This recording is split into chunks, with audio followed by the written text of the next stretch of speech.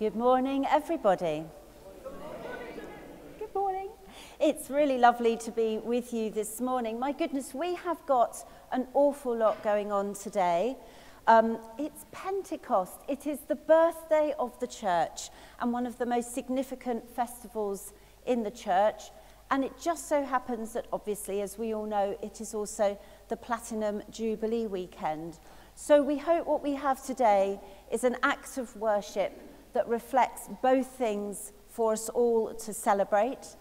We welcome everybody who is here, old and young, and you can put yourself into whichever category you wish today. And we also welcome everybody who is tuning in from home. So good morning, everyone at home. Let's give them all a wave. Those of you still tucked up in bed and with your toast and marmalade or whatever else, it's really lovely that we are able to come together today in our act of worship. We also have the music group, which looks incredibly enhanced this morning. A lovely big group of musicians have come this morning, but we also do have the choir and organ today. So it's all change for today, and I think that's excellent because that does reflect our celebratory worship this morning. Hopefully you do all now have a copy of our service sheet. We're going to now begin with our greetings. In the name of the Father, the Son, and the Holy Spirit. Amen. Grace, mercy, and peace from God our Father and the Lord Jesus Christ be with you. Alleluia, Christ is risen. He is risen indeed. Alleluia. We gather to worship God and in thanksgiving for the 70 years of faithful service of our Sovereign Lady, Queen Elizabeth. We give thanks for her example of faithfulness to God and to her people, and pray that God will so bless her that she may continue to fulfill with generosity and joy the promises she has made. Would you now please stand for our first hymn?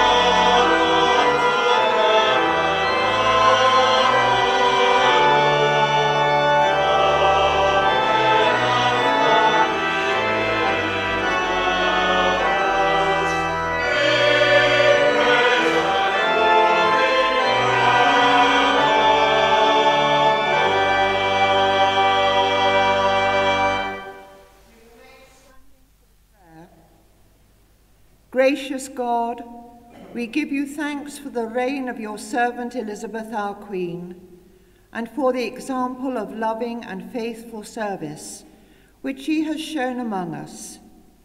Help us to follow her example of dedication and to commit our lives to you and to one another, through Jesus Christ our Lord.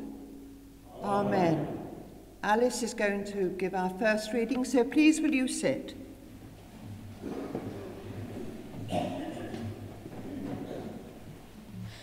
A reading from Proverbs. Does not wisdom call, and does not understanding raise her voice? The Lord created me at the beginning of his work, the first of his acts of long ago. Ages ago I was set up, at the first, before the beginning of the earth. When there were no depths, I was brought forth, when there were no springs abounding with water. Before the mountains had been shaped, before the hills, I was brought forth, when he had not yet made earth and fields, or the world's first bits of soil.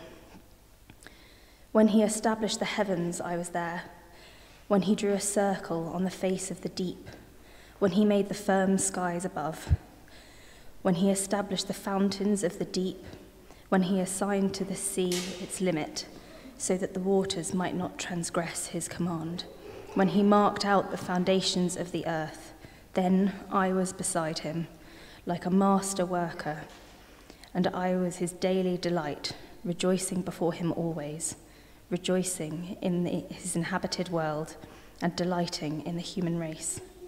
This is the word of the Lord. Thanks be to God.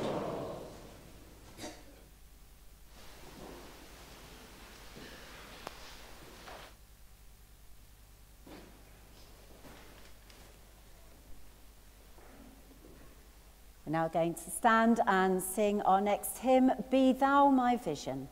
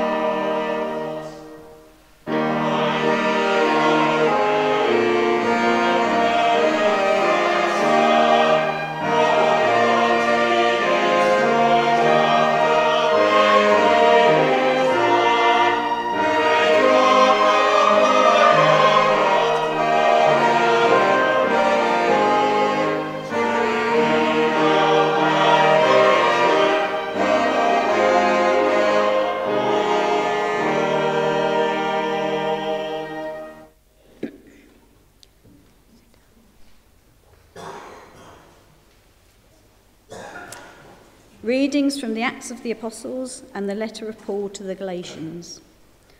When the day of Pentecost had come, they were all together in one place, and suddenly from heaven there came a sound like the rushing of a violent wind, and it filled the entire house where they were sitting. Divided tongues as of fire appeared among them, and a tongue rested on each of them.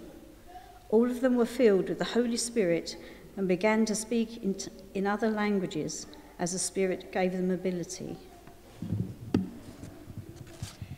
The fruit of the Spirit is love, joy, peace, patience, kindness, generosity, faithfulness, gentleness, and self-control. This is the word of the Lord.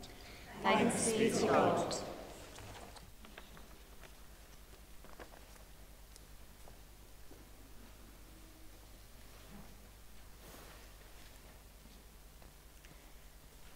We're exercising our vocal cords very well today. We're now going to stand and we're going to sing our next hymn, Come Down, O Love Divine.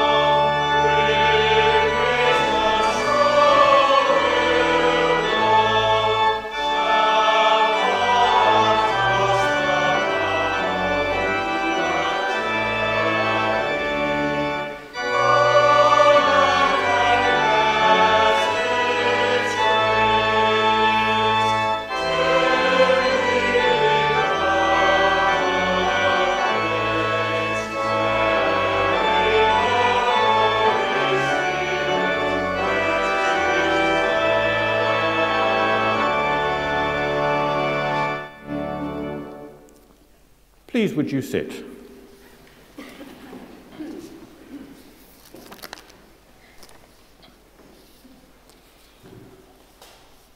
This morning I listened to our second reading, and I want you to know that I've taken on board some of the fruits of the Spirit, in particular, love, generosity, gentleness, and above all, self-control, which will explain why, now I come to the reading of banns of marriage, I'm not going to ask the couples to come up. Normally we do. We put them through an excruciating couple of minutes of absolute agony and embarrassment, but today, because it's the fruits of the Spirit, I'm exercising self-restraint. However, there is a reason for this, which I won't go into now, because it will embarrass the person concerned. It gives me the greatest pleasure to publish the banns of marriage between Mark Robert Davis and Alice Hannah Pusey, both of the parish of St Philip, Cambridge, but to be married here by virtue of their qualifying connection with this church, and between Wesley Thomas Beddoes of the parish of St John the Baptist, Wittersham, and Jodie Bernadette Dane of this parish, and to be married here, and between Richard William Powell and Julie Joan Ruiz, both of this parish. Now, these are all for the first time of asking. If anyone knows any reason in law why these couples may not be married, then you must declare it now. You're all exercising self-control this morning. Either that or there are no reasons why they can't be married. Thank you very much. We're going to say a prayer for them now, and then I will dazzle you with my words of wisdom this morning. God of love, we pray for Mark and Alice, for Wesley and Jodie, for Richard and Julie. Be with them in all their preparations and on their wedding day, and give them your love in their hearts throughout their married life together. Amen. Now, next week could be a different story because it won't be the fruits of the Spirit, so I may have free rein. Okay. So don't count your chickens, folks. Right. Now, 70 years ago, Princess Elizabeth and the Duke of Edinburgh went on a major tour. Prince Philip, of course. During their travels, they enjoyed a few days of peace and quiet, staying at treetops in the Aberdare National Park, some 60 miles north of Nairobi. King George VI had waved them off from the airport and seemed well, but he died in his sleep, and he was just 56 years old. Queen Elizabeth II returned to the United Kingdom, grieving the death of her beloved father. And from him she inherited a strong sense of duty which would define her reign as queen. And perhaps we remember the words of the 21-year-old princess speaking from South Africa.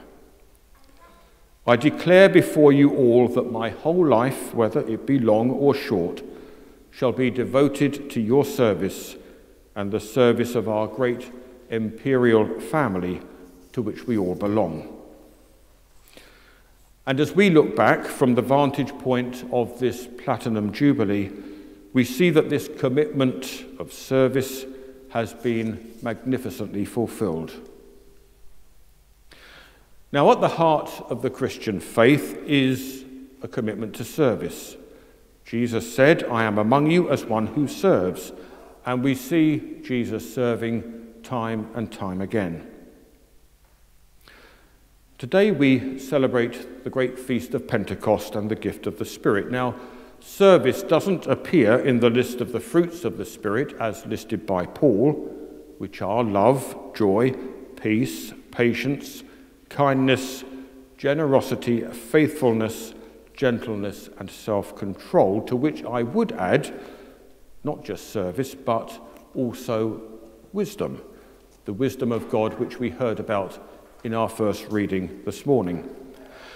Christians are those who adopt these qualities and channel them all into the service of other people, creating relationships of loving charity and mutual care that help people realise their full human potential as children of God.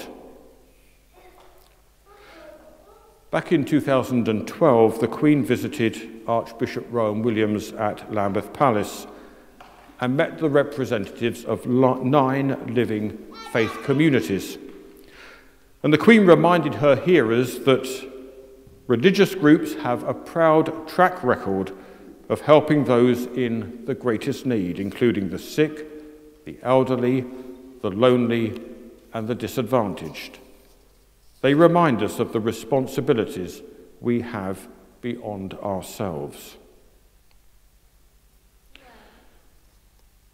The influence of Christianity in this country, as in many other countries, has been deeply pervasive and influential. And much of the fabric of human society has been built on Christian principles. Down the centuries, Christianity has not lost its influence. Attitudes have changed and diversified, but the religious instinct and the religious principles remain clear and influential. And above all, the will to serve remains a powerful force, and this has been modelled supremely by Elizabeth, our Queen. Thanks to the power of the Holy Spirit, whose gift and coming we celebrate today, the same will to serve is also modelled by a good many local people. People of faith and people, too, who would say that they have no faith, for the Holy Spirit is quite able to influence those who would not claim to be Christian. And all of these people give of themselves instinctively to make a difference to the life of individuals and our communities. And so today, as we celebrate this 70th anniversary, we give thanks for the Holy Spirit-inspired service of our Queen and her faithful Christian witness amongst us. But whether we be Queen or citizen, there is no higher calling than the call to serve. Amen.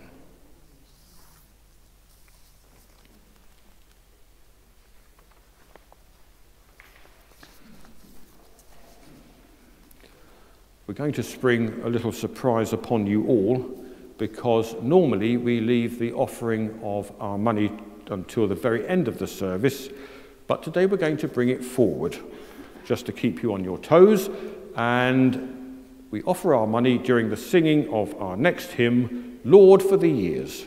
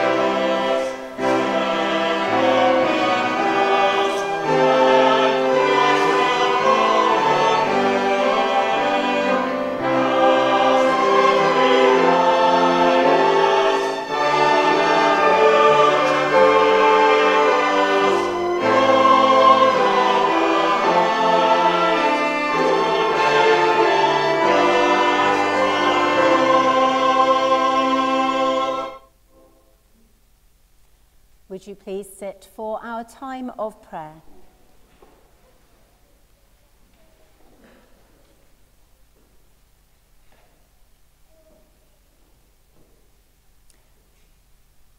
As we come to our prayers, we pray for God to fill us with his Spirit.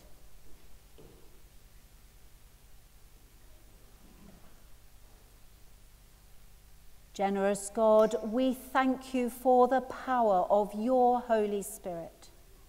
We ask that we may be strengthened to serve you better. Lord, come to bless us and fill us with your Spirit. We thank you for the wisdom of your Holy Spirit. We ask you to make us wise to understand your will. Lord, come to bless us and fill us with your Spirit. We thank you for the peace of your Holy Spirit. We ask you to keep us confident of your love wherever you call us. Lord, come to bless us and fill us with your Spirit. We thank you for the healing of your Holy Spirit. We ask you to bring reconciliation and wholeness where there is division, sickness and sorrow. We remember especially today Dennis Mitchell, Gabby Cook, Michael Gregg, Frank McWilliams and Jim Walls, who we know to need our prayers at this time. Lord, come to bless us and fill us with your Spirit. We thank you for the gifts of your Holy Spirit. We ask you to equip us for the work which you have given us. Lord, come to bless us and fill us with your Spirit. We thank you for the fruit of your Holy Spirit. We ask you to reveal in our lives the love of Jesus.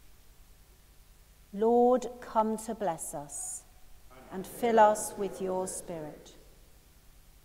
We thank you for the breath of your Holy Spirit, given us by the risen Lord. We ask you to keep the whole church, living and departed, in the joy of eternal life. In our prayers today, we remember Dorothy Harvey, Annie Tapley, Pauline Sykes, Les Ramsden, and Christine Smith, who have died recently. And on the anniversary of their death, we pray for Paul Stace and Ethel Lease. We ask the Holy Spirit to be with those who mourn. Lord, come to bless us and fill us with your Spirit. We thank you for the work of your Holy Spirit in the reign of Elizabeth, our Queen. We ask you to instill in us the qualities she has lived by: integrity and justice, faith, courage, duty, self-discipline, and fairness. Lord, come to bless us. We thank you, generous God, for you sent your Holy Spirit upon your Messiah at the River Jordan and upon the disciples in the upper room. In your mercy, fill us with your Spirit. Hear our prayer and make us one in heart and mind to serve you with joy forever. Amen. And now we join together with Christians down many centuries and around the world today, joined by the one Spirit, praying the Lord's Prayer.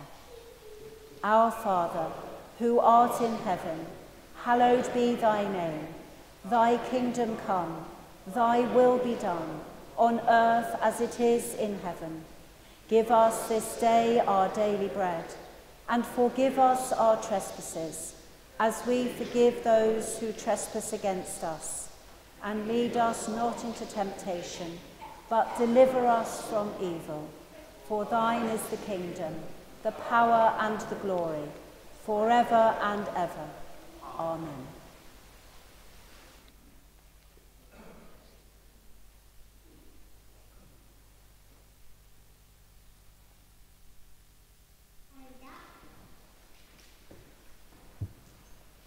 Please will you stand?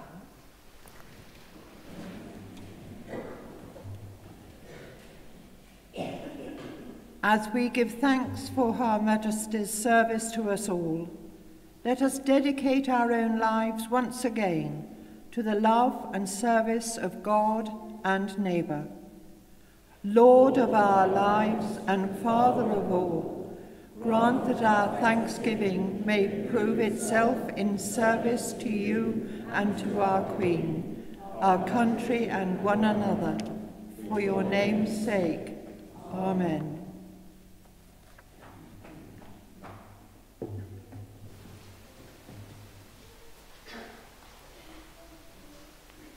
Would you please be seated for our announcements?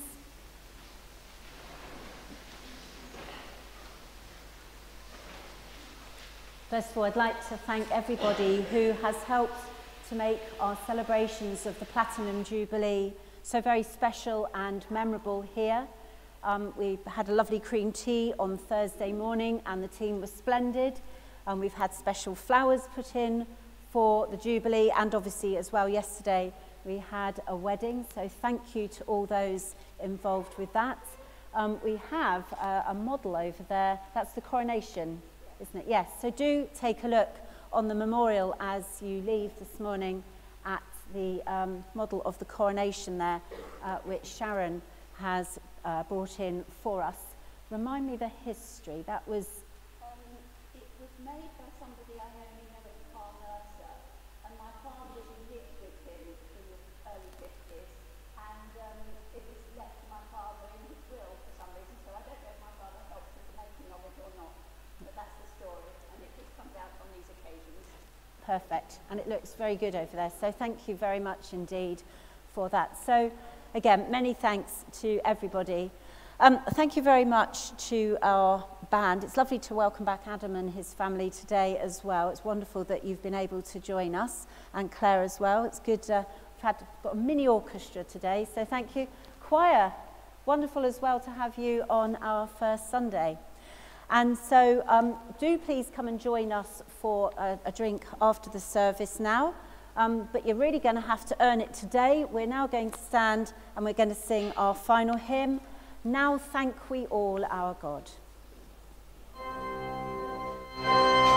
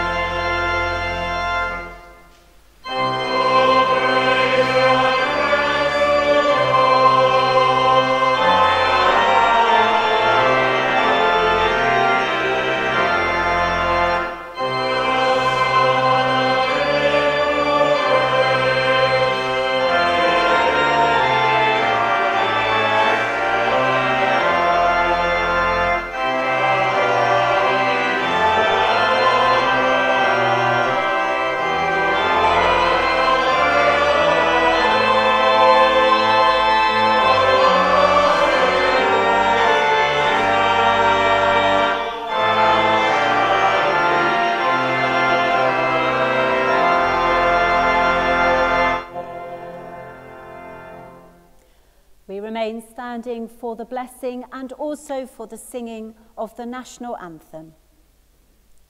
God, grant to the living grace, to the departed rest, to the Church, the Queen, the Commonwealth, and all humankind, peace and concord, and to us and all his servants, life everlasting. And the blessing of God Almighty, the Father, the Son, and the Holy Spirit be among you and all those whom you love, today and always. Amen.